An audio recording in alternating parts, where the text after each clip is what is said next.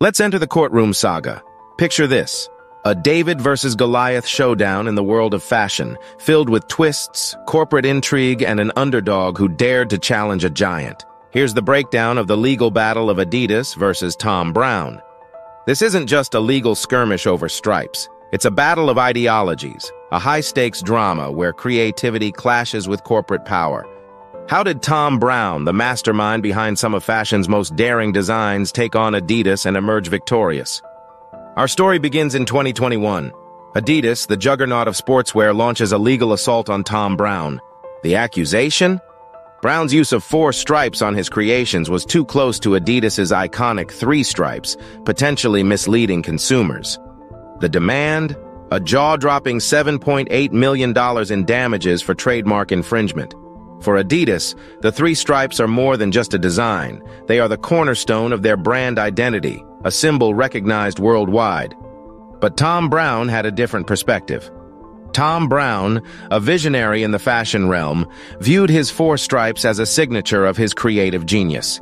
Known for his meticulous craftsmanship and daring aesthetics, Browne's designs are a fusion of traditional tailoring and avant-garde elements. Browne's 4-stripe motif was a declaration of his uniqueness, not an attempt to imitate Adidas. As the case unfolded, the fashion industry watched with bated breath, perceiving it as a battle between creative liberty and corporate might. Browne was fighting not just for his designs, but for his artistic vision. The courtroom transformed into an arena of high drama. Top-tier lawyers from both sides presented their cases. Adidas showcased the extensive history and recognition of their 3-stripe trademark, stressing the risk of consumer confusion.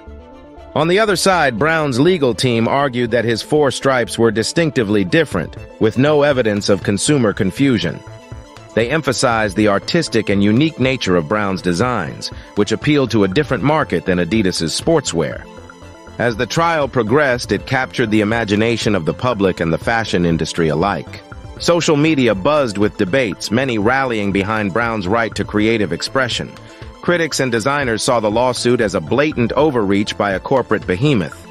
The case ignited discussions about intellectual property in fashion. Where does one draw the line between protecting a brand's identity and stifling creative innovation? Here's what the public didn't know. Adidas, with over 90 lawsuits and 200 settlements since 2008, had a history of aggressively defending their stripes. Some called it brand protection. Others labeled it corporate bullying. Fast forward to October 2023. The jury's decision? A stunning victory for Thom Browne. His defense was compelling, demonstrating that his designs were original and consumers could clearly distinguish them. And the plot thickens. Adidas had once sought a collaboration with Browne in the early 2000s. They saw his brilliance but later tried to quash it. But the most damning revelation? Internal Adidas emails revealed a strategy of litigate to intimidate. They admitted to using lawsuits to scare off competition. A chilling insight into their corporate strategy. Disclosed during the trial, this email outlined a chilling strategy to litigate to intimidate. Yes, you heard that right. Adidas admitted to using lawsuits as a weapon to scare off competition. This revelation sent shockwaves through the courtroom. It was a clear glimpse into Adidas's aggressive tactics to maintain their market dominance, and it didn't paint a pretty picture. While the exact content of the email remained sealed, sources close to the case confirmed its existence and its impact. The jury didn't take kindly to this underhanded strategy, and it played a crucial role in swaying the verdict in favor of Thom Browne. This wasn't just a legal win Browne, it was a triumph of individuality over corporate dominance. Browne's victory underscored the power of creativity and resilience, showing that even giants can be toppled. Thom Browne's journey is a testament to resilience, innovation, and breaking the mold. From his roots in Pennsylvania to the glamorous runways of Paris and New York, he has redefined fashion.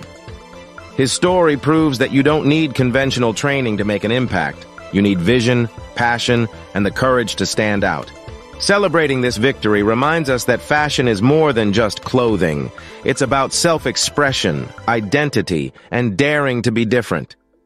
Thom Browne's evolution from a small-town designer to a global fashion icon exemplifies the power of vision and perseverance. Thank you for joining us on this journey through the epic battle between Adidas and Thom Browne. If you enjoyed this video, please like, subscribe, and hit the bell icon for more stories from the world of luxury and fashion.